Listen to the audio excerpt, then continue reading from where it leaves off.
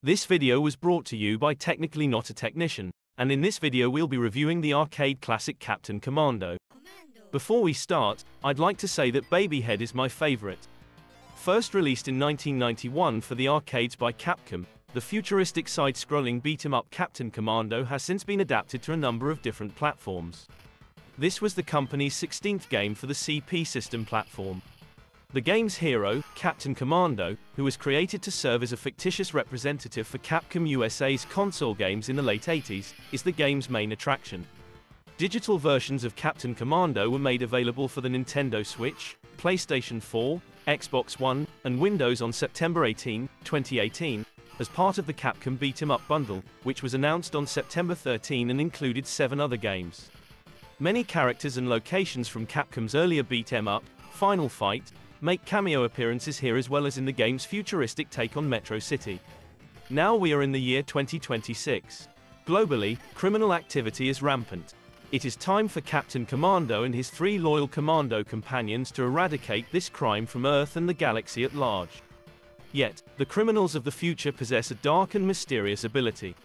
Several of them have superhuman talents and are hence considered criminals.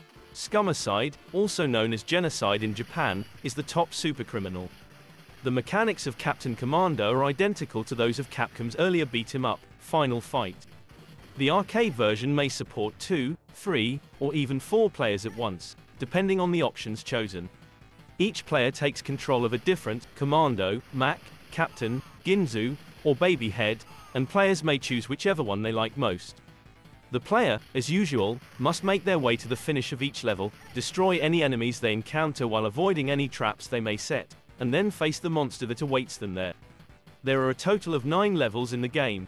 An 8-way joystick allows the player to move their character left, right, toward, or away from the backdrop, and 2 action buttons let him to attack or leap.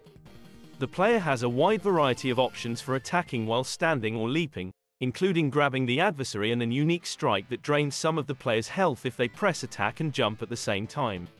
The ability to dash by pressing the joystick twice in any direction is a new feature. The player may either attack while running or when jumping while running. It's similar to Final Fight in that there are health packs and other bonuses tucked away in barrels and other breakable objects that the player may find to regain health and boost their overall score. Furthermore, you may get your hands on 3 other kinds of weaponry in addition to the shuriken, which only Ginzu can use. When players dismount their riders and leap over the robot, they are able to ride the robot. The robots have a health bar that will be depleted if they take enough damage. In this game, you'll encounter 3 distinct robots, each with its own unique abilities, one that punches, one that throws flames, and one that freezes. The player, in contrast to Final Fight, is allowed to keep their weapons with them while they go between areas. Thank you for watching today's video. I hope you've enjoyed it and found it informative. If you did, please remember to like, comment, subscribe, and share this video with a friend. These are all small clicks for you, but they mean the world to this little channel. Thank you.